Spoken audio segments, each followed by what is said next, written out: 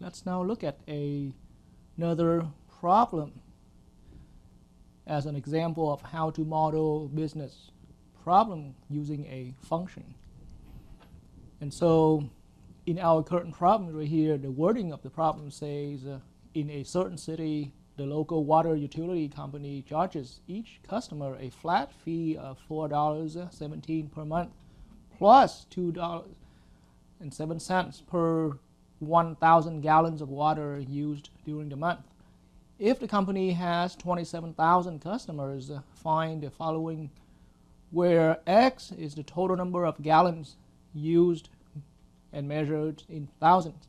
So the first question here is, so to find the following first question, we're looking for find a monthly revenue function, R of X, for the water utility company. So in the way how the problem is wording to this and describing, then so X represents the amount of water consumed by all customers. So I have to clarify that this is consumed by all customers and in thousands.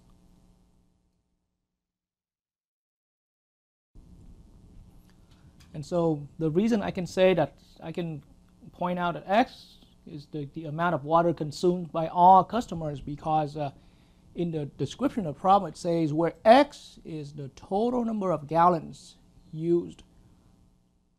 Okay? And that total number of gallons is being in thousands.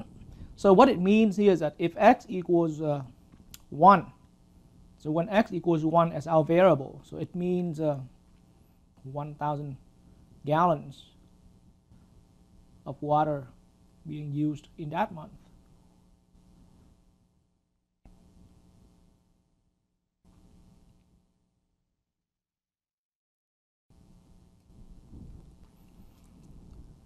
And I have to make clear as well that so the X variable, once we assign a value, it means the number of thousands of gallons used in a month. And after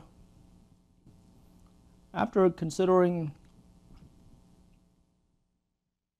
all of the 27,000 customers.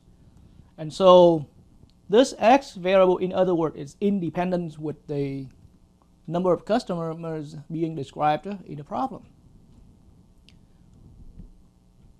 So to get started, question in part A asks, find the monthly revenue function, R of X, for that water utility company. So what we have looked here is $2.07 charge per every 1,000 gallons of water. So this is considered as a variable cost. So I'm looking at some variable cost. If you got some X thousand gallons of water being used, and like I said again, each value of this X variable is already after considering all 27,000 customers together. So I should have noted here earlier that this is after 27,000 customers. So this $2.07 is the charge per every 1,000 gallon. So if we, for each month, considering all 27,000 customers together, each month, if X thousand gallons of water are being used for that month, then they put the total cost here, that this is called variable cost, then being $2.07 times every X. And now we're going to add. But so here there is a fixed cost. The flat rate here is $4.17. This is in terms of cost for customers, and this is a fixed cost. But this is only, as the description was saying, it's a flat fee per month. But for each customer, so the company charges each customer a flat fee of $4.17 per month. So that's $4.17 per month does depend on the number of customers. And so here for each month after 27,000 customers, then we need to multiply this $4.17 with 27,000. And so make clear notes that this 27,000 should not be multiplied with this other quantity. And so that is how we come up with our revenue function. Some calculation comes out showing that our final revenue function is $2.07 for each thousands of gallons of water, and after X thousands of gallons of water, we're going to add with $112,590. So this is our final revenue function as a function in terms of X, the number of gallons, the number of thousands of gallons being used per month. And I also need to clarify that a lot of time when I brought up this problem as an example in my in-person class, in my face-to-face class, then a lot of time I have students who try to do the problem independently, comes up with this expression for R of X.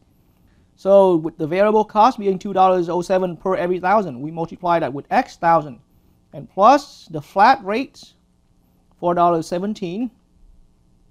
But then I saw a common mistake that a lot of my students who try to do this problem independently, which is good that they try, but the common mistake here is to multiply the entire expression here with 27,000 customers. But remind yourself, and you can rewind a video and seeing my explanation, but this 27,000 is only applicable for this flat rate, because this flat rate here is the charge per customer. However, this charge right here is the charge per every thousand.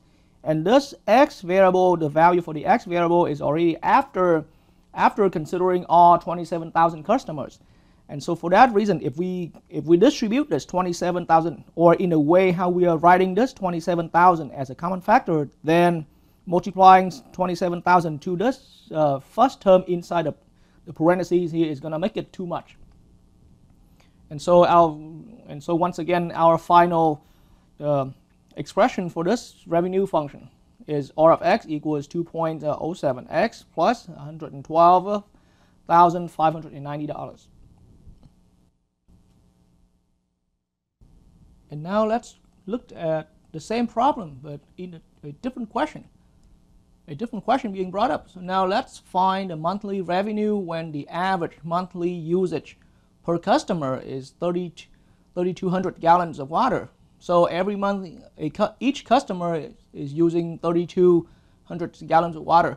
And we are actually in the same problem. It's just a different question being brought up here. So all that information remains the same here. We got, each customer being charged a flat fee per month of being $4.17. Okay, and then $2.07 per every 1,000 gallons of water being used during the month. And then we got 27,000 customers. So all the explanations about the meaning of the variable X remains the same. And after question A has been answered, we already found our revenue function. It's to be that function 2.07x plus 112,590. So this was our found revenue function. So, but it can also be slightly tricky a little bit when we are using this function into answering question B right here. So question B, when I'm saying find the monthly revenue when the average monthly usage per customer is 3,200 gallons of water, then I have to make clear. Also, when I'm giving out this problem in a face-to-face class, then a lot of time I have my students, after reading the information, commonly mistake the value of X to substitute into the function. Well, obviously, it's easy enough to understand that here we just simply need to substitute a value of X. So 300 I mean 3,200 gallons of water. I keep having my student commonly mistake this as 3.2 as the value for X, and then substitute to find the revenue when R of 3.2. So I have to make clear that this is actually a misunderstanding. So now if we read the problem a little more carefully, so this is per customer. So one customer, think about on average, one customer use 3,200 gallons of water. So yes, X has something to do with 3.2, but 3.2, this is only per customer, and the meaning of the X is the amount of water being consumed by all customers. So really, for think in terms of from the company size right here, then that company for every customer, each month every customer use this much, but the X here only represents the amount of water. So really, it has to be 3.2 times 27,000, because the company in the end has, after all, considering all 27,000 customers, they have that many customers. And so truly in this case, the actual value of X to substitute into our function is going to be, calculation gives me 86,400. And this is the actual value of X right here. I mean, think about what makes sense here is that for a real big size, a good size company, then this is how much water being bought out from their company. So it makes sense that way. This is how many thousands of gallons of water being bought from their company. So it's a good benefit for them. And so now our revenue function for this company is going to be R substituting in 86,400. And that would mean we have 2.07 times 86,400, and add with the additional flat fee, and that gives me, so all together here, calculation comes out to be 291,430, and this is in dollars. Here we're talking about the company should be earning hundreds of thousands per month.